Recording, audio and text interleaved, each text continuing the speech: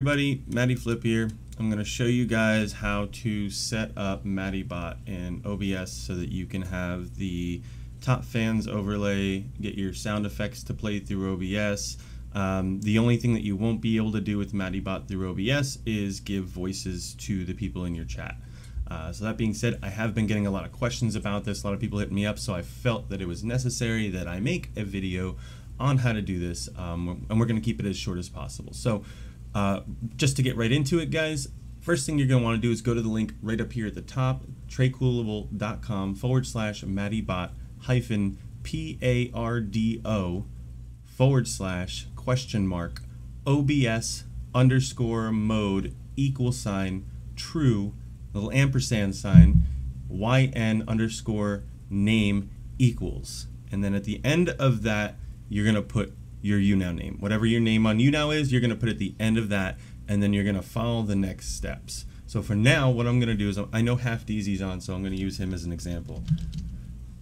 So we're going to go to Half Deezy, which I already did here. So now it's connected. This is now connected to his stream, and we now have his top fans over here on the left. The chat's going to start moving over here, and I can kind of control everything from here, but this isn't in OBS yet, and it doesn't make sense to do a window capture. And for this, what we want to do is actually, I'm going to take this and I'm going to make this a little bit smaller, and all you're going to do, this is the easiest thing in the world, guys, highlight the URL at the top here in the browser, right? Make sure all of it's highlighted, click there and press Control-A, and then just drag this over to OBS, just like this. Over your scene, it's going to be the top layer of your scene, and then it's going to give you this little pop-up that says you've dragged a URL into OBS. This will automatically add the link as a browser source. Do you want to continue? And it has the URL right there. So what I'm going to do is I'm going to click yes, and all of a sudden I'm going to have MattyBot here in OBS, and it's the right size already. So from this point, I can't interact with it. All I can do is move it around if I wanted to. So what you need to do is you need to either right click here on the source, or down here at the bottom section under sources, you can right click there and you're going to click interact. Right? And that's going to open up this separate window. It's going to allow you to interact with the browser within OBS. Now what I do normally is I make it nice and big so I can see what I'm doing. I'm going to do that for you guys so you can see what you're doing. What you want to do is click on OK, got it. This shouldn't pop up after you guys do this for the first time in OBS, and every time you connect, this will automatically connect to your stream. And if it doesn't, all you have to do is click on the source down here in the sources list and click this little refresh button in the bottom middle section underneath the preview of your stream, and that'll refresh it and reconnect it to your stream. Now what you want to do from here is also you want to go to the properties and you want to click on Control Audio via OBS. This is very important, guys. This is how you're able to control the volume of the sounds, the sound effects that are coming through a lot easier this way. So you're going to click Control Volume via OBS, and then you're going to make sure that nothing else is checked off here, just that. And the width and height should automatically be set to 1280 and 720. If you want a much crisper display, then you can change this to 1920 by 1080, 1920 up top here, and the height by 1080, and that's it.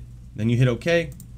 It's going to refresh, and we're good to go. Now from here, to add your sounds, what you need to do, see now we have another section here, another audio source here underneath my desktop audio, which I don't want my desktop audio to play, because then you'll get echoing from your guests. So what I do is I usually mute the desktop audio, and here I can rename this if I wanted to. We can rename it. This is the MattyBot sounds. All right, MattyBot sounds. Now I have my own audio channel down here that is just for the sounds that are going to come through this browser source, and I can control the volume very easily right here. But to add those sounds, you need to go back, right click on it again, click interact, and now you can click this button right here that says add effect. It's going to bring a pop-up up. I don't think I have anything saved on this PC, but you would add your file right here.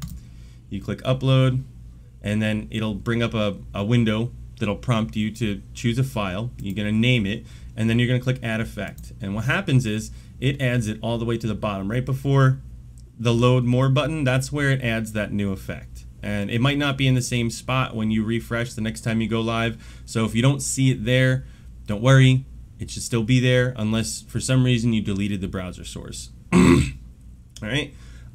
So once you have that new effect uploaded, you want to click on, let's do the sound here. So we're going to click on Oh Man, and you're going to click on this little pencil, and this will give you a bunch of other options. You have the same page we just saw, and then you also have these 3 other tabs. The export tab doesn't do anything right now. The 2 important ones are the settings and the triggers here. So the triggers is going to allow you to add a chat trigger. So if I wanted somebody to say "Oh man" whenever this, I want this sound to go off, I would put in "Oh man" and then save. Now whenever someone types "Oh man" in the chat, it'll actually play this sound effect instead of reading it out loud. And this is the other thing that I wanted to explain to you guys is that for the chat voices, for the people here in the chat, as you can see, it's not playing any sounds. So the reason for that is because when you click on the settings here, we have the audience voices. It's number 1, it's off. Number 2, even if I did turn that on, the default voice, if I click on it, there's literally no voices installed in OBS. So this is why the text-to-speech for the chat does not work within OBS, and you do need to open MattyBot in a different browser than what you have YouNow on. And I'm going to show you guys why here in a moment. The reason why is because if you do want to separate your audio later on down the line, and you do want to have those chat voices and things like that, you would need a program like this, which is Voicemeeter Banana.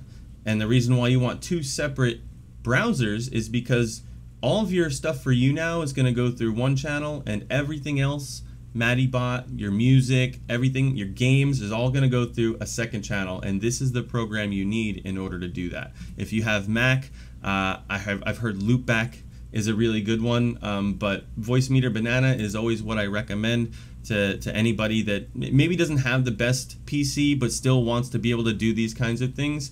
Voicemeeter Banana is a good mid-range virtual audio mixer for people. I know it's a little intimidating, confusing with all this stuff, but I will go over the Voicemeeter stuff in a different video because I want to keep this as short as possible. This is really mainly about this right here and getting MattyBot into OBS. So now from here, the very last thing you need to do, well, first of all, we need to scroll back up in that interact window. Keep in mind, anytime you do something in here while you're live, it happens on the screen as well. So if you scroll down, your audience is going to see you scrolling down. You can't avoid that, unfortunately.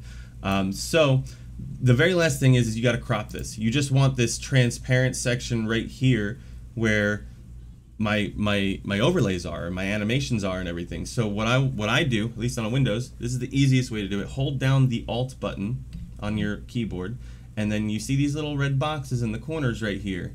You can drag these in, and it'll actually crop it for you. So I drag this one in just a little bit. The bottom one, we drag up just inside that gray line there. Doesn't have to be perfect. The right side, get the chat out of there, and then the top just a little bit as well. And then from here, this should already be the right aspect ratio for you to just drag this and make it bigger.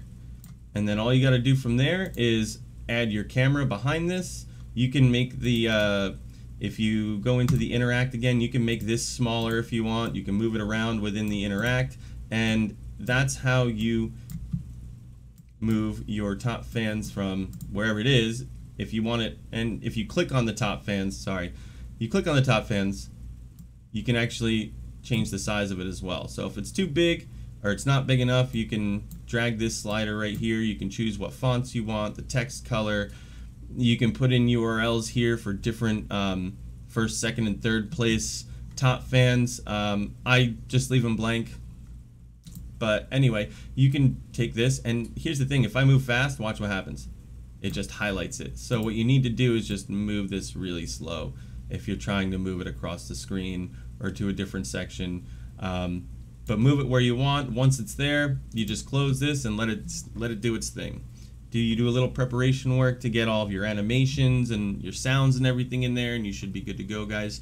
If you have any questions, please check out my stream on Tuesdays. We do Tech Talk Tuesday, and I'm going to be doing a lot more tutorials like this. Thank you very much, guys, and I will talk to you soon.